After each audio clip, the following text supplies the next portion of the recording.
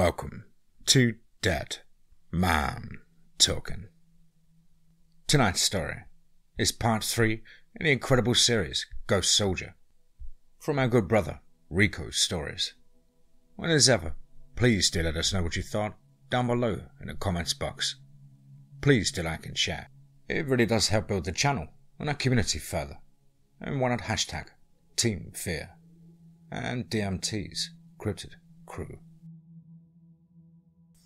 And so, with that aside, let's get into tonight's story. And title: The Blood Hunt. Prologue: Land of Shadows, Land of Death. Part 1: The Hunter and the Hunted. Lance was in Kentucky, finishing up on a 15-day training assignment with Captain Harrison Tate's newly formed Cryptid unit. He was learning new fighting skills and weapons techniques, while honing his existing skills in missions against different cryptids. He practiced with a small 150-pound pull recurve bow, and shot and arrows with mercury silver nitrate tips. Tekko Kage hand claws with 4-inch blades, a small grappling hook with razor-sharp edges connected to a long wire, and finally a heavier, modified ninja toe sword with serrated teeth on one side of the blade. "Well, Sergeant Adams," said Harry, "tonight you hunt alone for a dog man that has been taking livestock from a farm in our area. Me and 2 cadre will be shadowing you. We'll lay back 200 or 300 meters with a drone for overwatch. What weapons will you take?" Lance looked down at the table and studied a collection of weapons and said, "Hawk, I'm not taking a firearm tonight. I'm going to do this old school. I want these Wolverine hand claws, the sword, the bow, and my trusty Rambo knife." "All right," said Harry. "Our Black Hawk leaves at 20-30 hours. The Hawk had taught Lance the seppuku, or whirlwind maneuver, with Tekko Kage hand claws and sword. He said because Lance was so fast and could virtually see out of his body, like a 3D image, that this would be a tremendously successful maneuver for him. At 22-20 hours, the helo landed on a large hilltop, overlooking a huge farm spread, as its 4 occupants departed rapidly and found cover in the high grass. When the sound of the rotor blades faded into the distant night, Lance stood up to smell the cool night air of autumn in the Appalachians. He sniffed the air for about 2 minutes under the clear starry sky. Lance stopped and caught a scent in the air and looked to the southeast and pointed. Harry gave him a thumbs up and Lance moved rapidly but quietly down the slope as the usual ribbons of light fog snaked their way through the hollows below him. And as he made his way down to a ridgeline, his senses were triggered. He now had a strong scent. Suddenly his earpiece crackled with a message from Harry.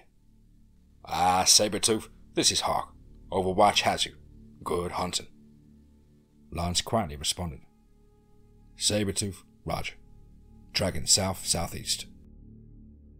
As the ridgeline descended, the night sounds of the forest disappeared, and Lance began to creep silently as every hair on his body stood up. In the distance, there was the faint sound of cows in distress and the cackling of chickens.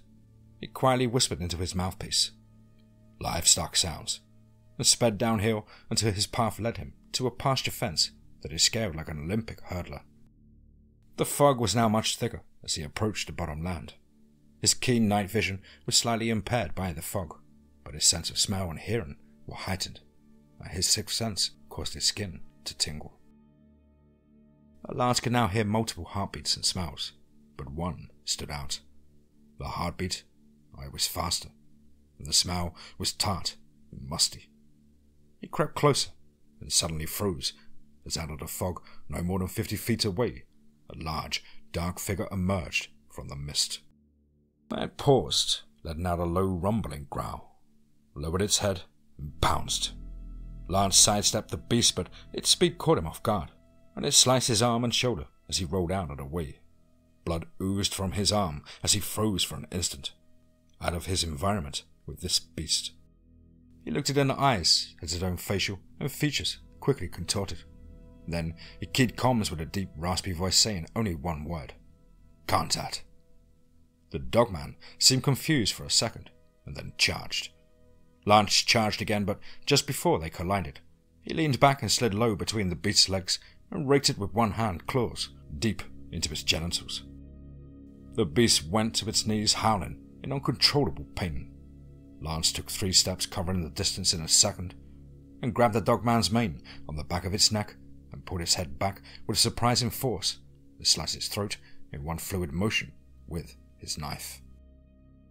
Blood sputtered from the beast's neck as its body crumpled to the ground with a thud. Lance keyed his mic with 2 more raspy words. Target eliminated. Harry and his 2 men rushed in as Lance cleaned the blood from his knife. Ooh-ah! Sergeant, looks like you can add werewolves to your resume. By the way, before you leave, I have a small gift for you. Ray's name is Raymond Drake, and he killed a Gugway at age 14. His life's ambition was to become a monster hunter. He joined the Marines and later the CIA, and he is up to his neck in all things cryptid. Part 2. A Blood Debt. Let's get straight into that. During the plane ride home, Lance dreamed about his grandfather teaching him to hunt in the Ozarks at age 10.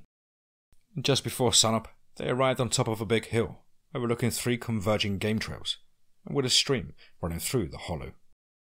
Duda, it's dark. I'm scared. Don't be afraid, little fox. The spirits will watch over you. Breathe. Allow your senses to feel your surroundings. As his grandfather quietly crept off into the darkness, Lance Neversee started to breathe deeply in and out. After a few minutes, he was no longer scared. He could hear a squirrel climbing a nearby tree and a coyote howling in the distance. He was surprised that he could even hear insects walking along the forest floor. The horizon started to take on a reddish-pink hue just before the sun peaked. Suddenly, he heard a rustling down in the hollow below him, with a faint sound of the stream trickling. He found himself smelling the air as a musky scent rose on the ever-so-gentle breeze. Lance couldn't believe his eyes as he saw a majestic 8-point buck cautiously foraging in a patch of laurel. Neversee clutched his Winchester 30-30 as he waited for the deer to draw closer. He pulled up the rifle and took aim while taking a breath. He slowly exhaled and squeezed the trigger, startled as the shot rang out. And as the buck fell, he sat motionless, not knowing what to do next. Then, from behind, he heard White Bear's voice say, "Very good, little fox. You are now a hunter." The Duda had suddenly doubled back behind the tree to observe Lance. Upon returning to the base, Ray summoned Lance and Maggie for a mission briefing. He stood and looked directly at Lance and said, "We believe we found Anatolius. You 2 are heading out for the old country of Romania. Lance, you'll be solo for this mission, for fear of local spies detecting a Spec Ops team. You'll have a GPS tracking device and a high-altitude drone for ISR. I was able to contact 3 former Russian Spetsnaz, one having family ties to the area, who also speaks the language. They will have a legitimate cover as survivors working in the area. Their names are Ivan, Alexei, and Yuri, and they will be a few kilometers back shadowing the mission. They will also provide extraction via helicopter. The satellite imagery shows aircraft landing on a remote airfield and a helicopter loading items for transport to a cave opening where they lower their cargo in a net and leave it. These are remote mountains of Romania on the southern slopes of Transylvanian Alps, near the small and ancient town of Cryptid de Aj. We believe this cave entrance leads to an underground facility where God knows what's going on. Get in, find out what is going on, and then take care of it. The B-2 bomber will be carrying a thermobaric bomb which will be used to destroy that cave and everything in it. You need to be a mile away when it detonates." Lance sat quietly, then spoke. "I owe Tom and my comrades a blood debt for what Anatolius and his bloodsuckers did, and I cannot find peace until that debt is paid." Now, the refugee crisis in Europe was alarming and unimaginable. It was as if this was by design, because there was no way to keep up with the large numbers scattering all across Europe. There was also no way to determine who went missing. Several corpses were found exsanguinated and missing organs. They were discovered in varying stages of decomposition and horribly mutilated, and there was no way to make ID, even if you could find someone to do so. Well, who would miss a few here or there out of thousands? Well, Lance and Maggie would fly into Budapest and from there travel by train through the countryside until they reached their destination. Lance and Maggie arrived by train in this remote town full of supernatural lore, an area once ravaged by the Turks, sacked by the Mongols, and conquered by the Romans. Căter de Arg is a municipality in Romania on the banks of the legendary river Argeș, where it flows through a valley of the southern Carpathians, on the railway from Pătiți, where it flows through a valley of the southern Carpathians, on the railway from Pătiți to the Târnu Rosu Pass. Yes, the Carpathians bordering on Transylvania, the historical birthplace of vampire lore. They were to contact an elder father of the church there, who supposedly knew the history of vampirism better than anyone.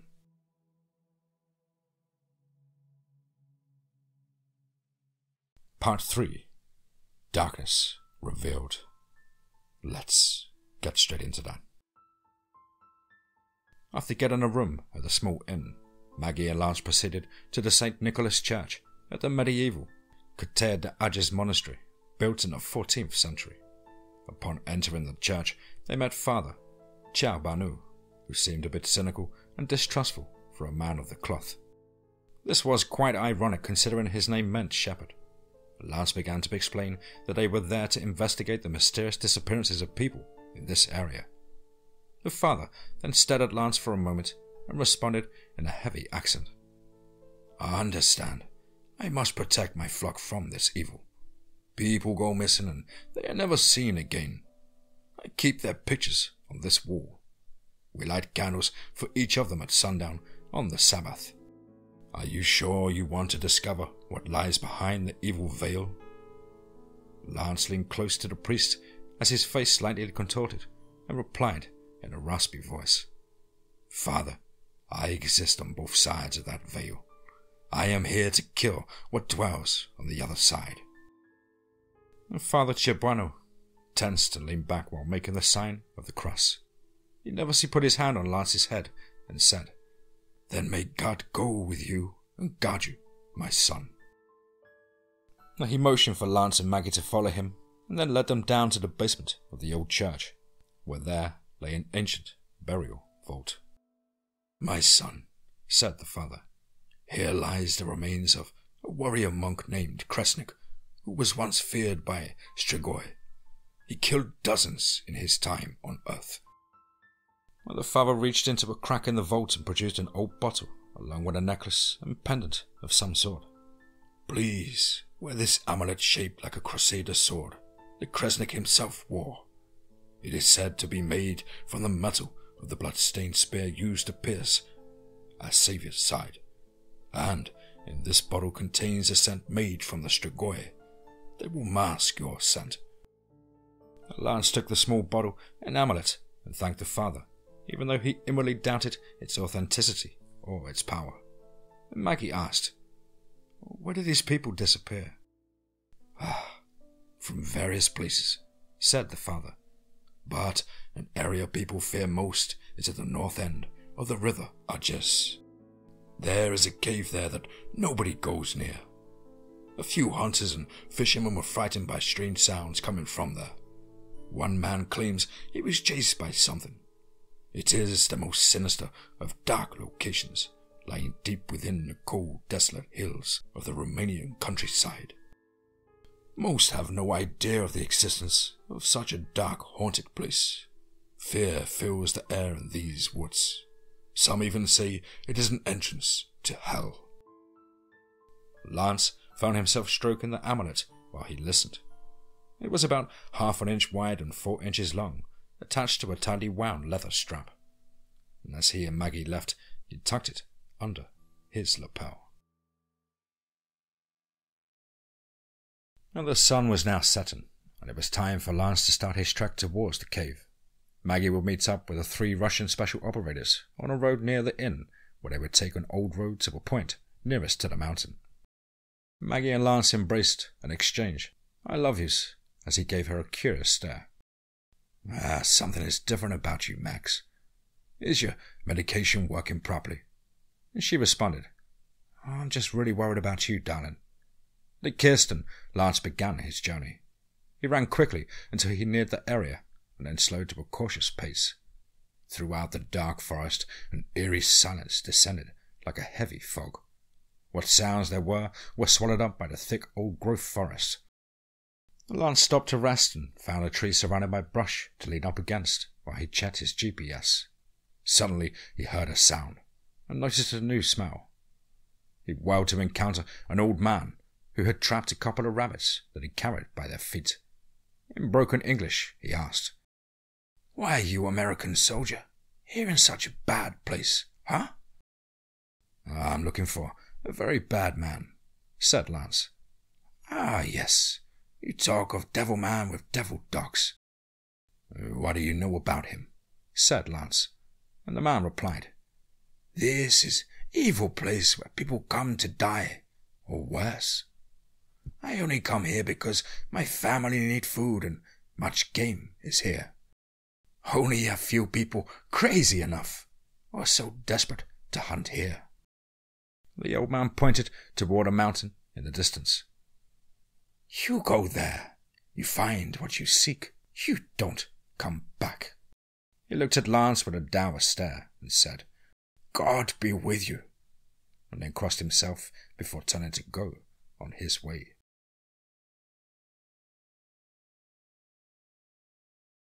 Part 4.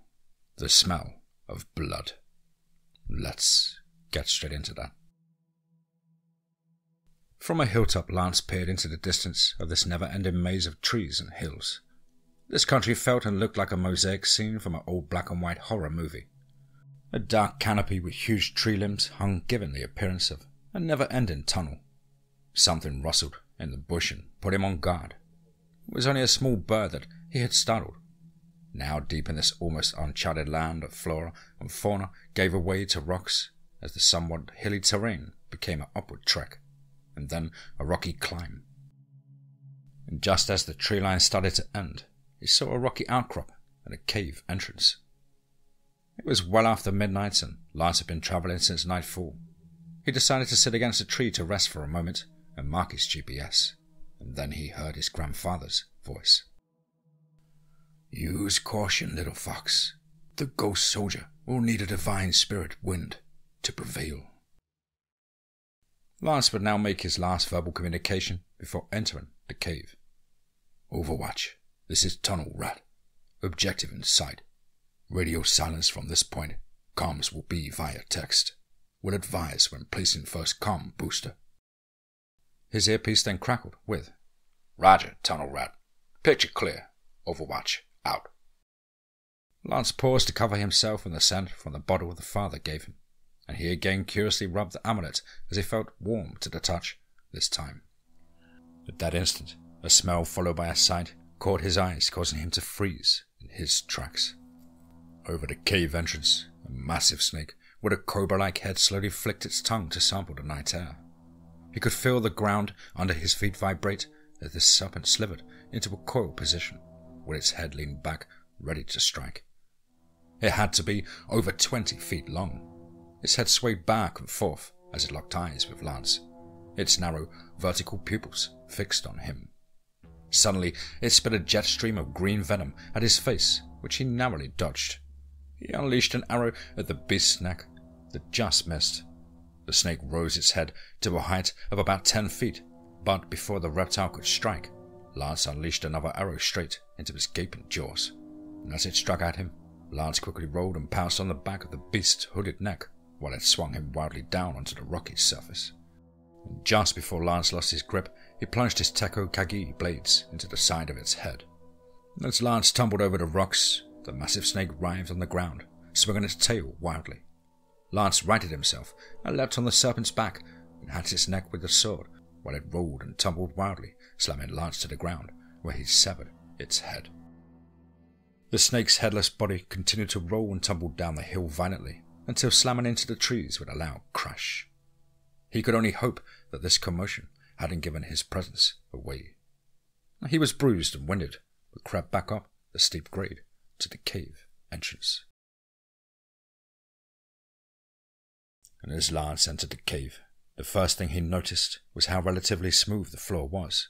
He placed his first comm booster about 100 feet in and sent a text to advise Overwatch. A message read, "Roger, ISR on station." Lance was to place comm boosters periodically in locations for the best signal amplification. He then received a message from Ivan that read, "QRF arrived, proceeding to cave entrance." He had no idea that Maggie would be following them in, and as Lance suddenly crept deeper into the caverns, he was bombarded with a variety of smells and sounds, overloading his senses. It was the odor of blood, medicine, and antiseptics. Lance clutched to the rocks on the ceiling of the cave, creeping forward until his astonishment, he saw a crude underground medical facility with compartments carved out of the walls. It was a room full of computers and servers, and several bays or cubicles where people were strapped to beds undergoing some sort of treatment or experiments. These laboratories seemed to have people in a process of transition, not quite human, but not quite monster. Some mildly groaned, and some cried out in pain while writhing and convulsing, but Lance dared not act because there were 2 armed guards at the entrance, and so he crawled onward, silently clutching to the ceiling. Part 5. Sheol, the Underground. Lance moved forward until he was out of sight of the facility and crawled down to place another comm booster and sent this message. Overwatch, this is Tunnel Rat. Found experimental med facility approximately 350 meters in. 2 armed guards at the entrance. 3 personnel observed. The response read, Overwatch, Roger. Will advise QRF. Unknown to Lance, Maggie and the team had already penetrated the tunnel. Suddenly Lance froze as he heard subtle footsteps approaching, and then he heard 2 faint but distinct heartbeats and smelled the unmistakable smell of Stigore. He quickly crawled up into the crevasses about 6 feet under the cave wall and concealed as 2 Strigoi walked by speaking in low tone. He was amazed that he could smell them, but they could not smell him. Apparently, the scent the father had given him had worked. He could hear the 2 talking about some sort of upcoming harvest, but he didn't have time to engage them for fear of alerting everyone else. He knew he had to proceed and find Anatolius. What he did not know was that Ivan and his cohorts had their crosshairs on the heads of the 2 armed guards at the medical facility. They were waiting for Maggie's command to fire when Lance engaged Anatolius. As Lance moved silently step by step, his grandfather appeared in front of him. Little fox, there is much danger ahead. The Jumlin has 2 Olunga Dongalala guarding him. There are also 4 more Jumlin in this cursed place. The bad medicine here is so evil that it is sometimes felt through veil. There are many souls disturbed by this evil, and will strengthen the great spirit wind like a cyclone. Even the spirit of your father is with you. It did have faded, and suddenly Lance remembered his father's funeral and throwing a small handful of dirt onto his father's grave when he was just a small boy. Then a familiar voice spoke and said, Yes, son, I remember that also. I wanted so much to tell you and your mom that I was there, and I am with you now. Lance whirled about to see an apparition, and it was his father. Tears started to form in Lance's eyes, and he said, Daddy, is that really you? Yes, son. I am proud of the man you have become. You honor my memory with the bravery and valor you have shown. Now, I must go, son, but my spirit will be with you. Tell your mother I love her. He then started to fade as Lance pled, Please, don't go. But he faded and then was gone. Lance wiped his eyes and suddenly he smelled that same rank smell he'd experienced when he killed the dogman in Kentucky. It was time for Lance to go full monster and eradicate this evil. Lance now placed another comm booster and sent the following message. Contact imminent. Lance quietly rounded a bend, when suddenly it was like the earth itself trembled, when a booming voice rang out.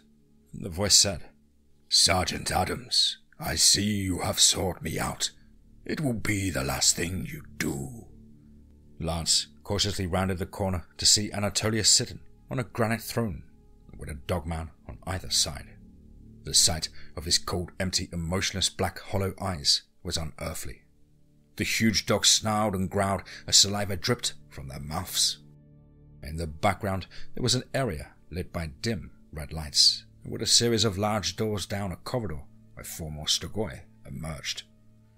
A strange and overbearing power exuded from Anatolius, and a ringing filled Lance's ears.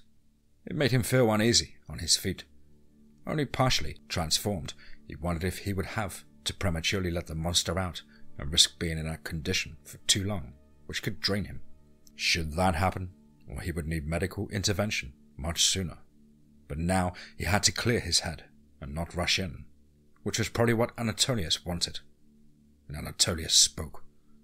"You have killed many of my people, but now it ends." One dogman stood up to roar as the other crouched. Lance quickly keyed his comms and loudly said, "Contact," and then fired an arrow into the chest of the dogman standing erect, causing it to let out a roar, but the other leapt upon him before he could react, slashing through his vest almost down to his skin. He plunged his Teko Kagi into its ribcage and then kicked it off of him, only to have the other one upon him in seconds. He rolled rapidly as it slashed his shoulder and back. In a split second, he drew his sword and faced the 2 dogmen. They were on 2 legs now, and with both well over 7 feet. One began to flank him as the other crouched for the attack. And then Lance remembered what Hawk had told him about the Seppuku whirlwind maneuver.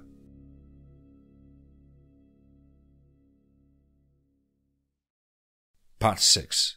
Hell is real. Let's get straight into that. Maggie quietly whispered, "Fire!" to Ivan and Yuri, and their silence rounds impacted the heads of the 2 guards outside the lab entrance. Alexei rushed towards the laboratory with Maggie on his heels, as Ivan and Alexei followed.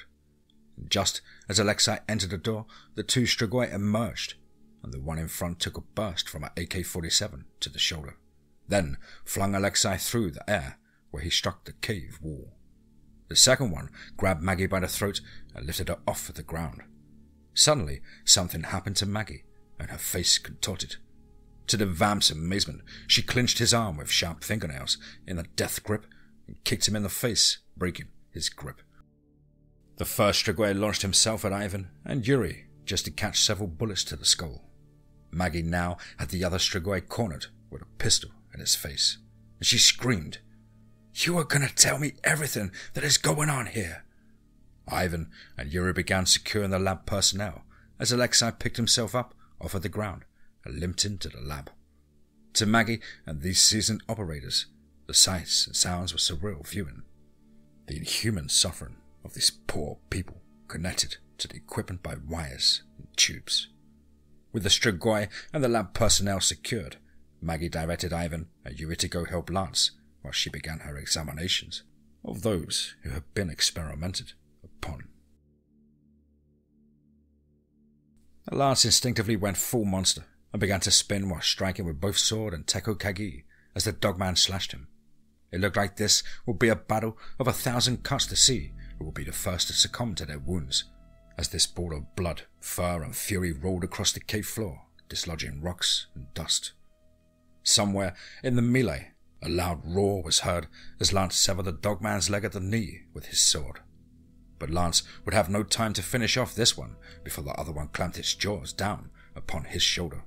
Lance let out a loud and guttural growl as he thrust his Teko Kagi backwards into the beast's abdomen. It howled in pain and released Lance's shoulder as rage drove him towards the dogman whose leg it severed. The beast hobbled along the floor, striking at Lance with one paw while he severed the arm below the elbow. The beast crumpled to the floor on its back as Lance rammed the Teko Kagi into its heart.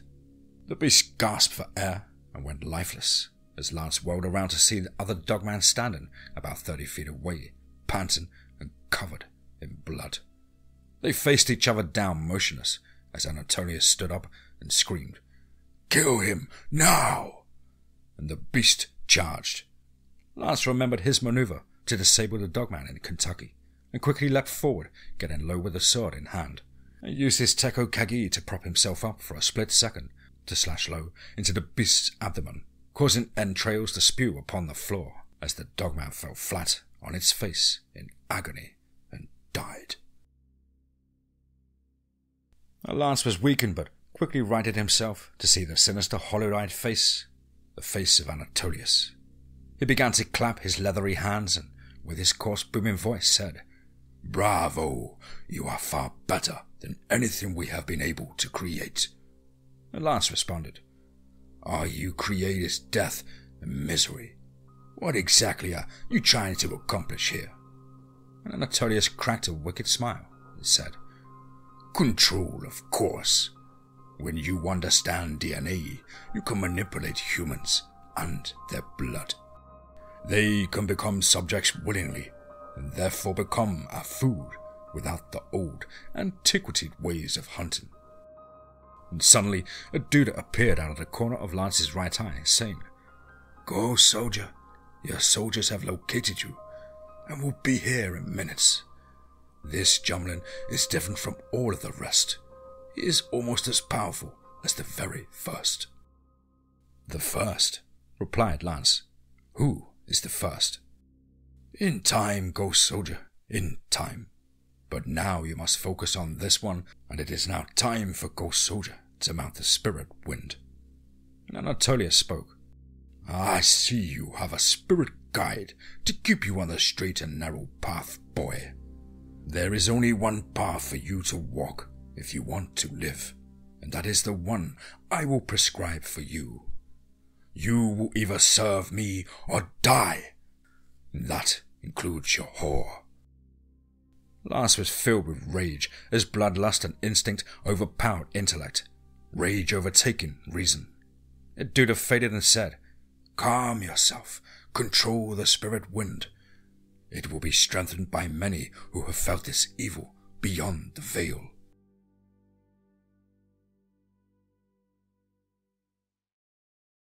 Part 7. The Death Wind. Lance stared at Anatolius and asked, "Tell me, how did you become what you are?" And he responded, "I made a Faustian bargain. Just as Faust bargained with Mephistopheles, so did I. When he came to drag me to hell, I bargained further. I said, what if I can give you thousands of souls in place of mine? Thus he proper read the offer to Lucifer himself, and I was transformed into the Vricrolicus. Some called me a ghoul, but most called me vampire. And you, Lance Adams, are so fortunate to have the gift of walking in both worlds. You could be a king. You could rule over many and have great riches. Why would you have only one blood whore when you could have so many more?" Lance tensed his body as his grandfather echoed inside his head. "Go, soldier, listen to me. He knows you are strong, but he is searching for a way to distract you. This one is filled with wicked wisdom." And suddenly Anatolius scowled and told his 4 Strigoi to attack. Lance's bow was out of reach, and he realized that to pay this blood debt may require his own blood. Lance met the first Strigoi, who came at him with a scimitar, and he dodged the first swing, but the other edge sliced across his midsection on the follow-up swing. Lance swung his sword upwards with a diagonal slice to the torso, opening a huge gash in the Strigoi's chest. The second one thrust a spear with a steel ball on the end. As Lance twisted sideways, his foe swung the ball around quickly, striking Lance in the back. He was becoming weaker, and his reflexes slower. He bore deep cuts and with blood filling his eyes. And as he spun around and trapped the spear with the Teko Kagi, and severed the spear handle with his sword, he heard several shots from silencers erupt from behind him. Ivan and Yuri had just put bullets in the skulls of 2 Strigoi. Anatolius used his infrasound and caused Ivan and Yuri to become off balance and fall to the floor, and as Lance faced off with the remaining Strigoi, he picked up the severed spear and ran it through the heart of the one closest to him. Only one vamp remained, holding a battle axe and with a look of palpable fear on his face. They circled each other as the vamp displayed caution and fear. Anatolius angrily said something in another language, and the vamp rushed in. It swung down as if to crush Lance's skull, and he sidestepped in a blur. The Strigoi stumbled forward, taking 2 steps, and collapsed onto its knees with a huge gash in its right side. Lance walked up behind it and sliced off its head. He then bent down and picked up the severed head and threw it at Anatolius' feet. Drained and operated on pure adrenaline, Lance looked up at Anatolius and said, "Well, it looks like it's just you and me." The ancient Strigoi proclaimed, "I am Anatolius Draculus. I was with Vlad III, known as Vlad the Impaler. I helped create him.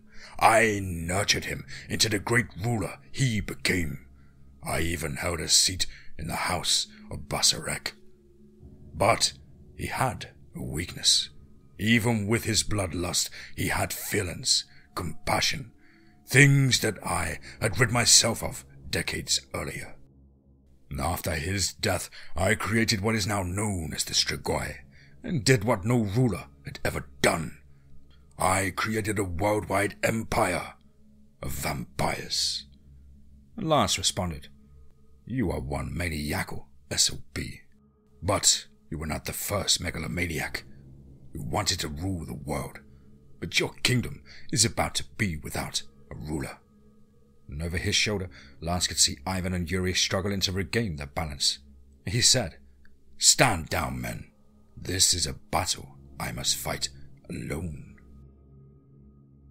Anatolius jumped down from his granite throne and almost floated to a soft landing about 10 feet from Lance and said, "Well, boy, you have again caused me great difficulties, but this time you will die."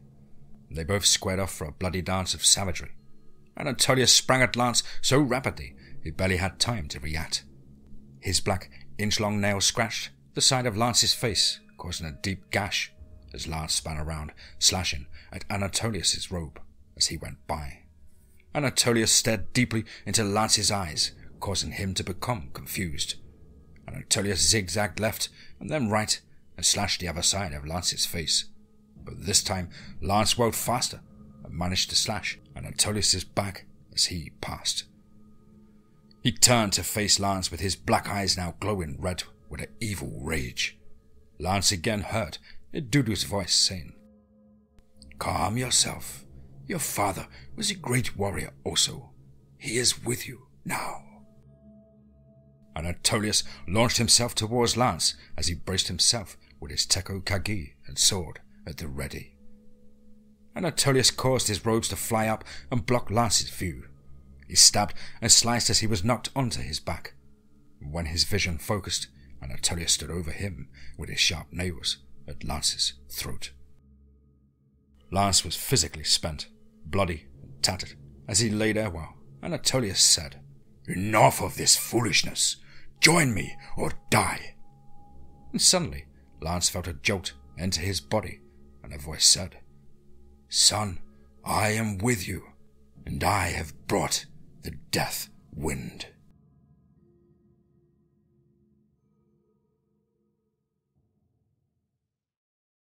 Part 8. A bitter end. Let's get straight into that. Anatolius opened his mouth wide, and it covered almost all of his face. His teeth grew longer and looked menacingly sharp, and as he tried to bite down on Lance, his gums jutted out like a shark, making it even more difficult to block them. Lance heard a voice in his head say, "You have no idea of whom you deal with. The spirit of the fallen dwells within me." As Lance blocked with his left forearm, Anatolius' teeth bit down on his Kevlar and pierced his arm, causing him to wince in pain. As Lance twisted to free himself while fending off Anatolius' long nails, the amulet fell out of his lapel. Lance instinctively grabbed it and slashed the side of Anatolius' face and throat with it. He lurched backwards, slapping at his face with blood dark and thick, like oil oozing from his wound. Anatolius screamed. "Where did you get that cursed amulet?" He clutched the side of his face as it burned like a holy fire. This allowed Lance time to slice a deep gash to Anatolius' right shoulder, followed by a solid double kick, knocking the old vamp backwards. Extremely weak, Lance crawled about on his hands and knees, trembling as he looked for his bow. He had now been fully transformed longer than ever before. He shakily stood to his feet and said, 9 honorable men died because of you. I owe a blood debt that I'm going to collect from you. And at that instant, Maggie arrived and picked up Lance's bow and one lone arrow on the ground. As Anatolius straightened himself and ready to charge, Maggie struggled to pull back the bow and aim. And with her new strength, she managed to shakily pull back the string and loose the arrow, striking Anatolius in the side, just above the hip. Anatolius felt the mercury silver nitrate burn his side, and he fell to his knees with a scream. Lance turned to see the shocking sight of Maggie, looking like a lesser version of him. But this battle had taken a toll on him, and there was no time to question her. He launched himself towards Anatolius, and they rolled across the cave floor, scratching and striking each other. He managed to get his hands around Anatolius' neck, but struggled to hold him down. He trembled as his strength started to fade. He needed treatment, and he needed it soon.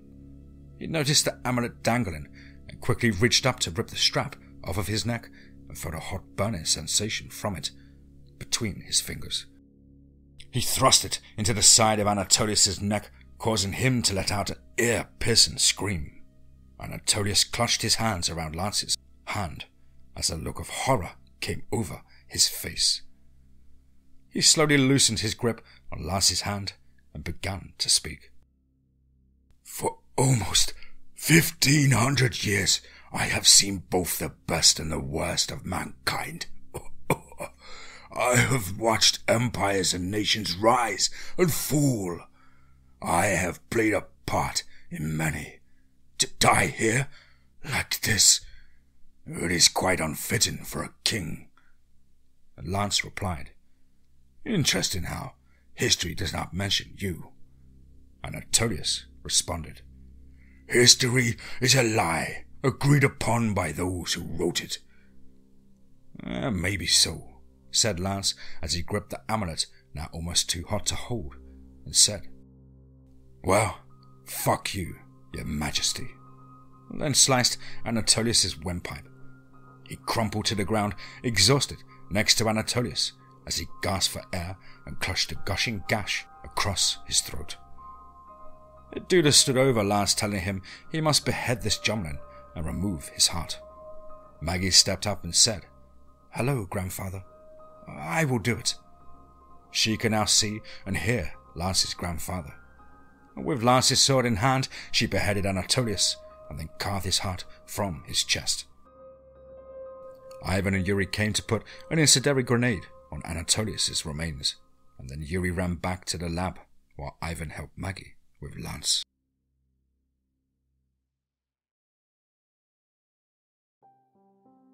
Maggie gave Lance a quick injection, then Ivan helped Lance to his feet.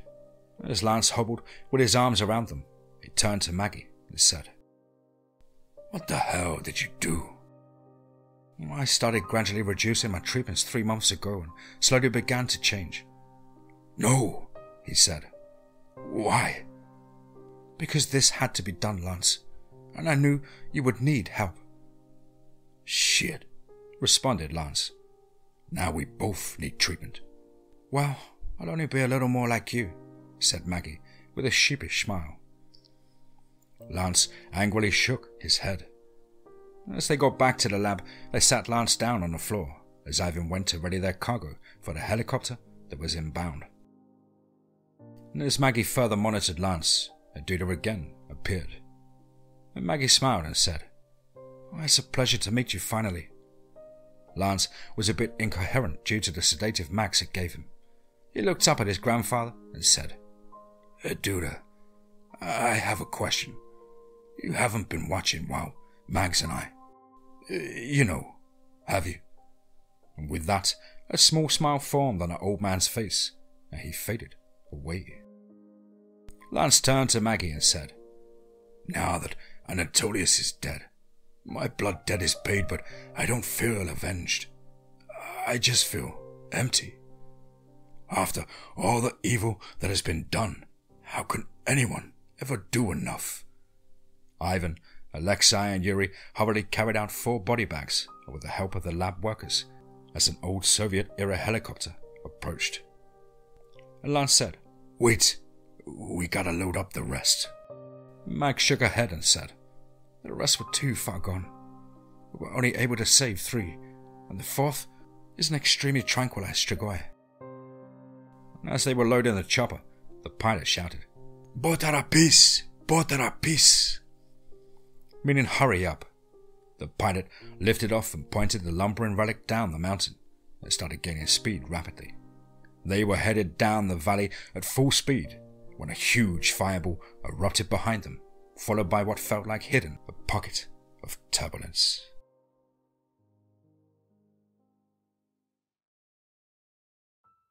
Part 9. The Discovery. Let's get straight into that. At the debriefing, Ray was obviously frustrated as he stood and said, "Dr. Ataro, your actions were not only without sanction but very dangerous. You jeopardized your own health and the mission." Lance sat silent as Ray looked towards him. "And Sergeant Adams, I see for once you were not objecting." Lance responded, "Well, Mr. Drake," and paused. "I feel the sentiment." Ray smiled and said, "I see Captain Tate shared some intel." Maggie responded, "Yes, what I did wasn't without risk, but it was necessary. If we are to defeat what they have created, it requires a team." Ray pondered for a minute and said, "Not only do we have a real live vampire in our custody, we have a hybrid somewhat like you, Lance, but I'm sure Maggie has told you. But what neither of you know is that we have a problem closer to home. You see, we discovered the real purpose of the lab from the people and the records recovered. It wasn't to create more like them. It was to create more like you, Lance. And well, I guess you too now, Maggie. Ivan and his team recovered hard drives and blood samples. Now we have to root out these people, and the hunt starts here in the USA. There have been dozens of cases of exsanguinated illegal immigrants on the southern border, and that is on both sides. And that doesn't include the homeless victims. So, you two, get some well-deserved R&R. We're putting together an intel package for a mission on American soil."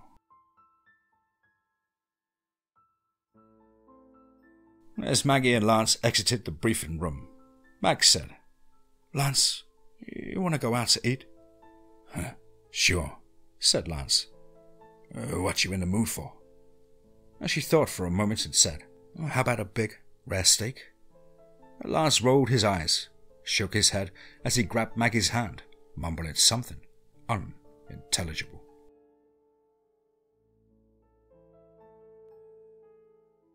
Epilogue. The lines between myth and reality are starting to disappear.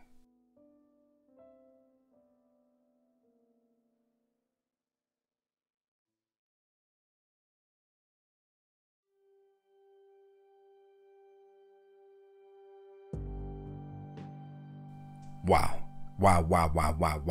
Suddenly another one. Wow. Now that was absolutely show-stopping, chest-pounding, and nail-biting, all in one. And from the incredible mind of our good brother from another mother, Mr. RICOstories. Well, Rico, what else can I say, brother? Once again, you just seem to hit the nail directly upon its head and cover just about every single bit of magic of mayhem that any legendary writer should cover. Of course, I hope you're well and happy, your family and friends alike, and I can't wait to jump into the next adventure in your back catalogue. Well, guys and girls as ever, you know the drill. Please do let us know down below in the comments what you thought. Please do like and share. It really does help build the channel and our community further. Why not hashtag TeamFEAR, and DMT's Cryptid crew. Now, of course, if you can pen a story packing that much punch, then please do get in touch with me at the contact email, which is, as on screen, contactthedeadone@gmail.com. I really look forward to hearing from you. I hope you're all fighting fit and having a fantastic start to the brand new year. And as the summer creeps up upon us, I'm planning many adventures with friends and family out in the wonderful wilds of the world, in the forests and caves, or up on the mountains and hills. Whatever it is you do, I hope it makes you happy and adds a bit of spark into your life. But above all, guys, remember, be safe, not sorry.